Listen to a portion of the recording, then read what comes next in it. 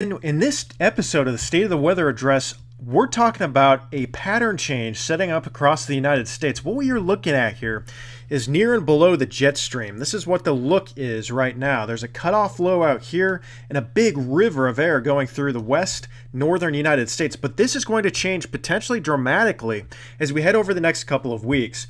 I'm going to be talking about the changes in precipitation amounts, temperatures, and potentially severe weather and storm tracks across the United States in this episode. But before we begin, I invite you to subscribe below if you like detailed educational weather forecast breakdowns. We show you how we do it as we go along here. So click below and then also comment below. Do you like brighter color schemes like this, or do you like darker color schemes with like grays and stuff like that in the background?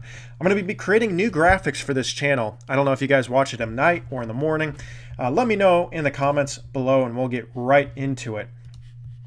So you're looking at the near and below the jet stream, and you can see this troughing here in the southwestern United States. These black lines, when they diverge, and they kind of stretch apart, and you see a lot of wind associated with it, that's essentially the air getting stretched out in the upper levels that creates lift at the surface, and that's where your storm systems are going to form. We'll look at the jet stream, then we'll look at the actual storms here in precipitation in a second.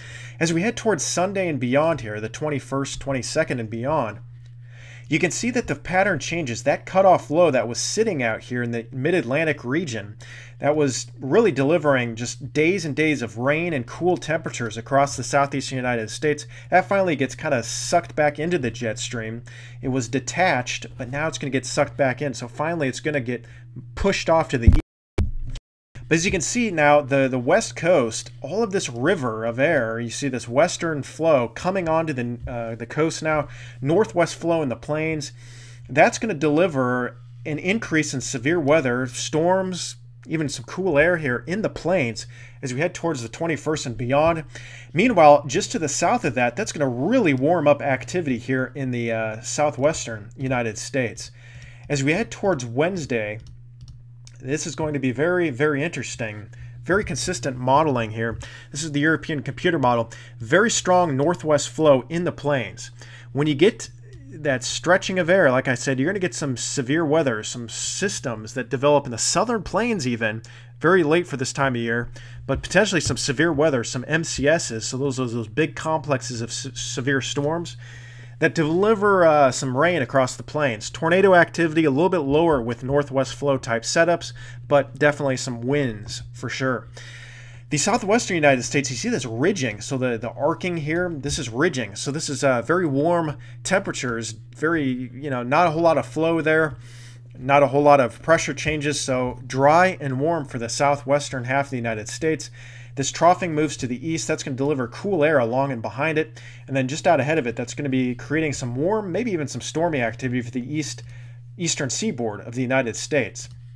As we head towards Thursday here, you can see that pattern continues and it changes a little bit again. Westerly, northwesterly flow here in the western U.S., also the Midwest. This could be delivering some more punches of severe storms in the plains and the southeastern United States as well, really just across this entire area right here.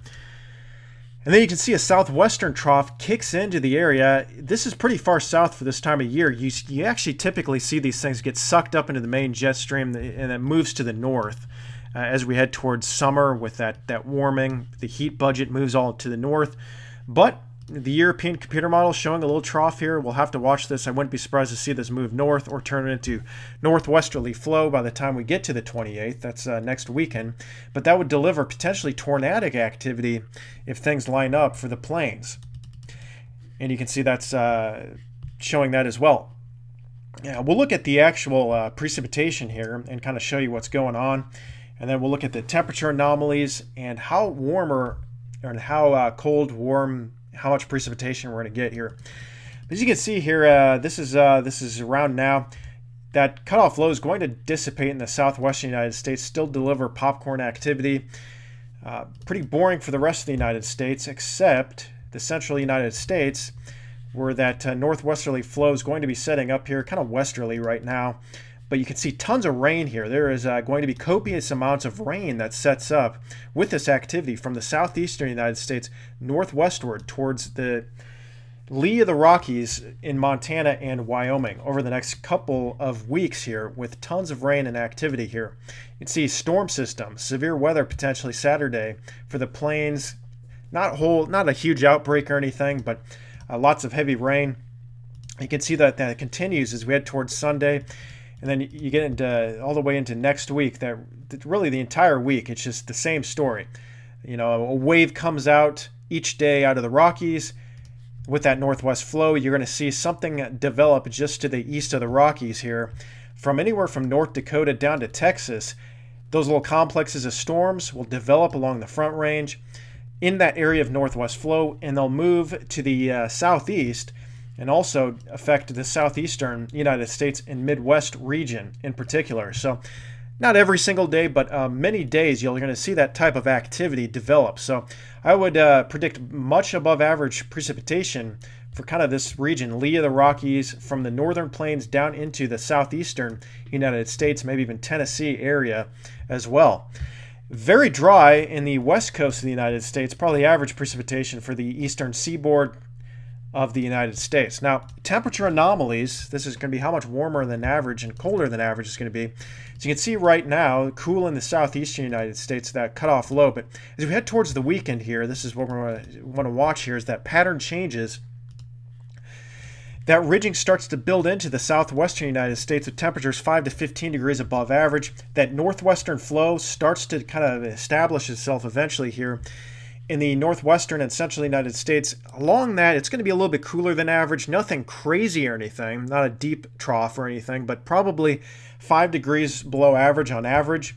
And then the east half of the United States, well, I'd say east, maybe eighth of the United States, will be above average out ahead of that trough. Okay, so northwest flow in the central United States, more southwesterly in the east.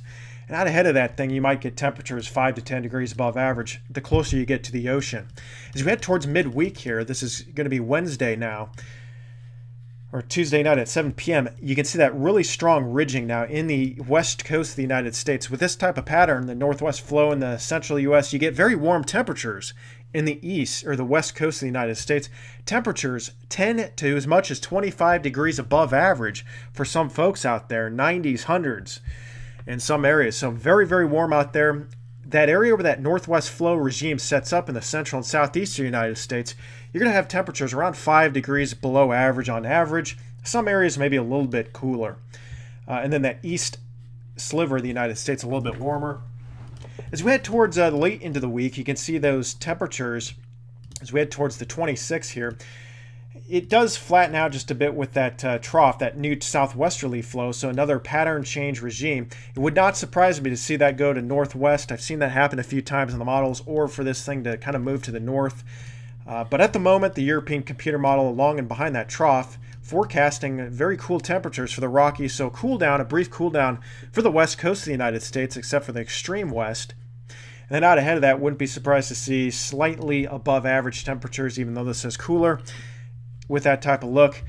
But like I said, I think this is going to be more of a northwest flow or a westerly flow ordeal. It's more climatologically, the case in late June. But we'll have to watch that. If that does occur, that would put the severe weather threat skyrocketing for the plains, because when you get those southwest flow, if you get that shear, and that if you get a negative tilt with all the instability around this time of year, it could be quite severe. But we'll have to watch that, make another update if that continues.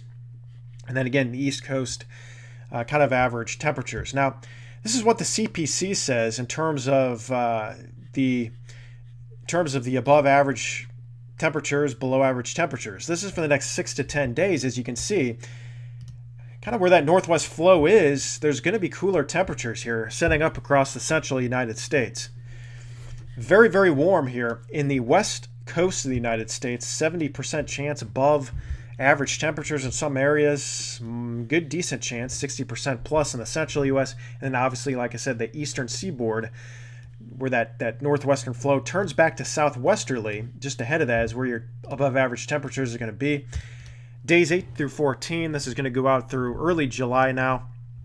We'll let this load here in a second, as this is kind of lagging But you know, as we head towards early July, you're gonna still get some pretty cool temperatures here in the central U.S., but very warm temperatures here in the southwestern United States.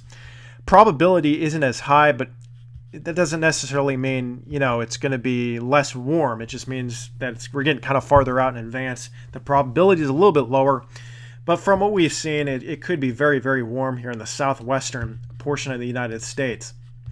Cooler here, kind of where that northwest flow sets up, and kind of average here, and then northeastern United States potentially a little bit above average.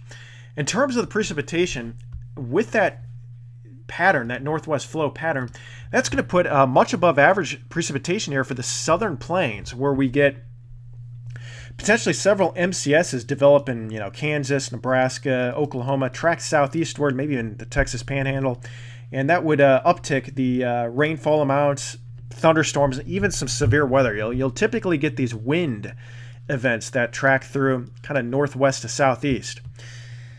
And you can kind of see that follows that northwest flow pattern we talked about. North of that flow, it's going to be drier than average. You know, this area typically does get more severe weather this time of year, but I think the pattern is going to be a little bit south, a little bit farther south than what we're used to seeing for the northern part of the United States, particularly Montana and the Dakotas and Minnesota. That could change late month into early parts of July, but at the moment that looks to be the case.